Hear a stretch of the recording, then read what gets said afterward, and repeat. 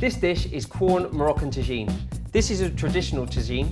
The shape of this lends itself to a long cooking process through steaming and braising of meat. We're using Quorn pieces, which is very quick to do, so we're just using a frying pan today. Just going to add a little bit of oil to our pan. And the first stage is the browning of the onions and the garlic. I'm going to let that cook for around 3 to 4 minutes just to soften off. Okay, the onions have reached the right stage now. They're softened, they're coloured slightly, so we're going to add the rest of our ingredients. Now this is harissa paste, which is a North African chilli paste. I like it quite spicy, so I'm going to add a fair amount. And to that, we're going to add some more spices as well. We've got some ground cinnamon, we've got some ground cumin, and some ground coriander. It smells absolutely amazing. I just want to incorporate those, just to fry off the spices, just to, you know, cook out the harshness. The next stage, we're going to add our Quorn pieces, which are low in fat.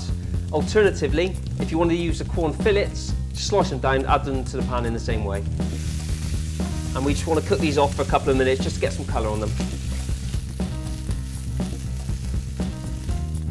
We're at the stage now where the Quorn is coloured off beautifully and we're ready to add the rest of our ingredients. We add some tinned tomatoes, some red pepper, some sliced courgettes, some dried apricots, and some almonds. And that all gets incorporated. This is all coming together now. With the last stage now, we're just going to add a little bit of stock and a teaspoon of honey, just to sweeten the dish ever so slightly. Just give that a quick stir, and that's going to be left to simmer for 15 to 20 minutes. Excellent, everything's ready now.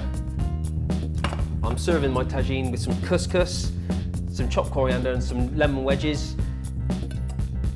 There you go, Moroccan Quorn Tagine. How easy was that?